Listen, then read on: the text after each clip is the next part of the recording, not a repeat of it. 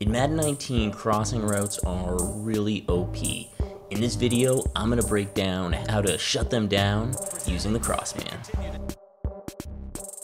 Hey, this is Time Bomb. If it's your first time checking out the channel, hit that subscribe button to catch all the updates.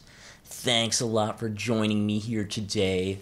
Like I said in the intro, I'm going to do a breakdown on cross-manning and how I'm using it to shut down a lot of these crossing routes. So remember to hit that like button. Helps out the channel a ton if you can do that. And yeah, hit subscribe if you hadn't, the bell notification or whatever. So let's get into this breakdown. So I'm going to use this PAY shot for the offense. I'm coming out of the Patriots playbook, and I'm using the Bengals here. I like to use the wide 9, which, you know, it probably works with any other one, but I just like this one. I feel like it helps actually with the run stopping, actually, because this is play works really well against the run support as well, especially with 2 wideouts. It does a great job shutting it down. Sometimes when you have 3 wide receivers out on the field, I notice actually it gets beat a little worse. So let's take a look at the cover 4 quarters here against it. So first of all, I'm gonna actually show you something here that I've noticed because of the settings, and we'll see how the difference do. So I'm gonna show you the basic setup first of all here. What we're gonna do is shade underneath, put that 3 receiver hook into a deep blue, and then put X into a little vert hook. That's gonna be your user right there, that end. So you might want to substitute in a linebacker there or someone you can get there. You're only going to send 3 guys pressure there, those 3. Now with your safeties, you're going to use them on Gonzalez and Rice here. We know they're the ones who are running the crossers against you. That's who we need to cover. So the third one, Moss on the outside, we're not really as worried about. We're going to user him if he comes over the middle or whatever. If he's running a drag, we might pass him off once he gets to the hard flat, that kind of thing. He should be covered there, but we will keep an eye on him. So first of all, that's the basic setup, but there's 2 last things that I'm going to do after that. But I'm going to show this play on offense first of all. Okay, so check this out here. We're going to throw to X when he's like coming across here. Boom. Shut down. That's right. That's exactly what I'm talking about. So just him making that play isn't going to happen every time, but it's going to give you a better chance of it happening. Let's show that again. Okay, and so again, for the setup for the defense is you're going to put them in hard flats, put Y into a deep blue, and then you're going to put X into a little vert hook there. That's going to be your user. Then you're going to switch Y manning up A, and your A manning up X. And for this I'm using the safeties here, and I do in mud as well. If you really wanted to, you could substitute maybe some CBs in there, and maybe that'll help you make it a little bit easier. So again, for the offense here, got that streak happening. And let's watch X cutting across here. He seems to be a little more open. See, okay? So he's getting a little more open there. See, that's what I'm talking about. It's not 100%. Sometimes he will play it. But what I found that actually really helps make sure that your opponent, or not that your opponent, so your opponent can't make that play all the time, is really going to limit it, is this little trick I'm going to show you now to make the adjustment. Same thing. Going to man everyone up. Man up Rice. Got them in there, got the hard flats out on the field, got my user, it's all the same. But the one change that I'm going to make that's going to take it above that like 60% chance or whatever it is I'm going to shade outside and I'm going to protect the sticks. Now, when I do this now, I think it's almost 100% that he's going to make a play now here outside. Well, I even use play action, but let's see, that's not going to do it. But you can see they're just following him so much better, getting in there to make the swat. I didn't even switch to the defensive controller. Once you make those changes, it gets 10 times easier. And we'll just make sure we'll do that without play action on this time. So again, we're just going to put them into hard flats, put the deep blue and our user out on the field. We're going to crossman on those guys running the cross routes. And the last thing that we're going to do, that's going to make this shut down on those crossing routes, is we're going to go and shade outside, and then we're going to protect the sticks. So again, let's watch this. This is going to shut down this route going outside here. Boom. See, they're picking him up. See, it doesn't look as good, but then watch them jump in. See, get in there late. They're going to make the play even because it's almost like they're spotlit, like just naturally by doing this play. So this play has been really shut down for me, and it's not the kind of thing that I'm running it every down. I don't think it is an every down type play. I like to run my nickel normal, but then when I see them, what they're doing, kind of really zeroing in on that, that's when I'll throw this at them, and that's why it really works for me to get sacks and picks, because they're just like, wait, what's going, like, it just throws people because they're not used to it. And I think protecting the sticks, what it really does is it helps those two outside halves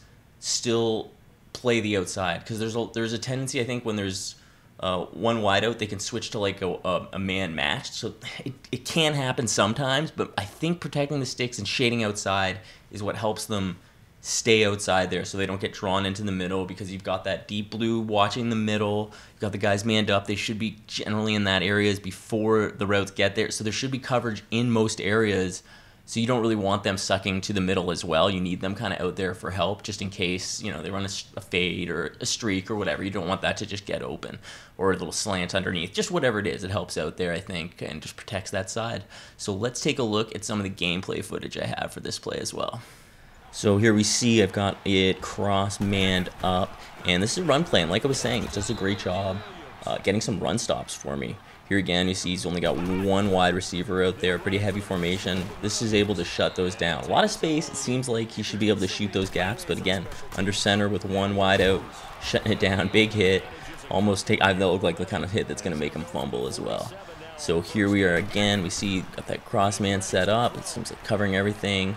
Looks over the middle, has a lot of room, throws it up there, and we can't get anything with it. We're not able to pick it off, but we knock that ball down. Tons of swats and knockdowns. We have guys in the area to defend those crossing routes, everything cutting over. Again, he's looking up top. We're able to click on, shut that down. We had a second guy coming in who was almost able to make a play on that tip drill ball. Here we go. I see my user shutting down the low middle, then passing off, looking off top. My opponent rolling out, pressure getting in there. He's able to shake loose on the hit, throw one up. But a lot of times when those plays kind of happen, your opponent is able to capitalize and get a dumb catch. But I think just the way this is developing, if you're watching right with your user over the middle, you should be able to cover those stupid kind of plays and stop your opponent from making those run backs with Vic where they just like huck it up and get a prayer and are able to catch it on you. No, none of that. Here again, my opponent dropping back, pressure getting in there, we get a sack. So that's the thing too, when you use it as a mix-up play, it's going to help you get some sacks on your opponent as well, just because they aren't used to seeing it. Here again, he's looking for things to develop. Pressure gets in there before it can. Here I'm actually using the deep blue rather than letting him go free. Just get a little extra pressure in there. That's another way you can mix it up. You know, if you need to get a little extra pressure rather than using that end, you can use that middle linebacker in the deep blue, but that's more responsibility for you. But then it'll help you get those sacks in there as well. Here again, I'm using Kerrigan on this play, just watching a little slant over the middle, and then I see that it kind of passes off. This looks like a halfback wheel. We're able to get that sack fumble though once he does. Maybe it wasn't halfback wheel. So on this play, you can see my user right over the middle, using that middle linebacker and shutting over the middle of the field. He just kind of has to huck one up under pressure, and I'm able to user lurk it right there. This play, I see it cross-man. This looks like it's a good chance this is halfback wheel kind of coming at it. Motions the one guy over, yeah, and see he gets the crossing routes, has to put it up, but we're able to kind of knock it down and get a little interception from it.